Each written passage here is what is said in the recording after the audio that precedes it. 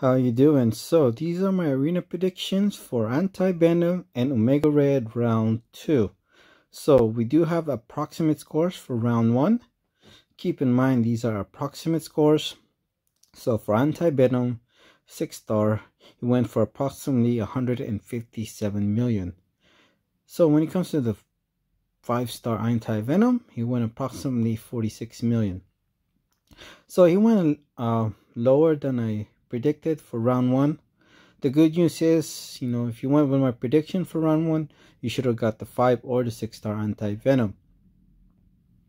So, as I mentioned in round 1, it's hard to tell how high he can go because of the Omega Red arena. Seems like a lot of people who mercs, and I don't know about anti-bots, but mercs decided to go for Omega Red instead of Anti-Venom. A lot of them anyway, so that's why the Anti-Venom went lower compared to Omega Red. So I do expect round 2 to be higher. So Anti-Venom, I would go with 160 million for round 2. You want to be really safe, give yourself an extra 10%, go with 176 million. When it comes to 5-star Anti-Venom, I went approximately 46 million, which is lower than my prediction, but I do expect round 2 to be higher. So for round 2, go to 50 million. For Anti-Venom, give yourself an extra 10%. For a grind target, go to 55 million. When it comes to the top 5% in the feature arena, since Anti-Venom is a new champion, I would go with 30 million for the top 5%. That should be a safe score. So let's go to the basic arena.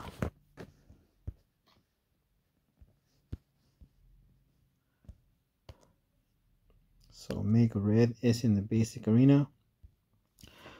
So when it comes to the 6-star Omega Red and the 5-star, he went extremely high. I think a lot of mercs was focusing on Omega Red, and also people were streaming their scores so on YouTube, so that's gonna probably made the Omega Red score higher than what it is. But he did win extremely high, much higher than expected. Approximately he went for around 60 million. So if you went with my grind target of 60.5 million, it's kind of hard to tell if you did get the champion or not. If you did go with 60.5 million, let me know if you got the 6-star Mega Red. But he went approximately 60 million for the 6-star. So for round 2, I do expect it to be around the same, maybe less. I'm a little surprised that he went so high because he's been kind of like nobody's really using him lately because of since Horseman came out, he's been overshadowed by like Horseman Cable, obviously, who else? Red Magneto, Colossus, and now Kitty Pryde. So a lot of mutants have passed him, since the Horseman came out, and Gambit too. So that's why I'm surprised his score went so high. Also, he needs to be awakened, and he needs to be a high sig. So when you try, even if you're trying to dupe him for round 2,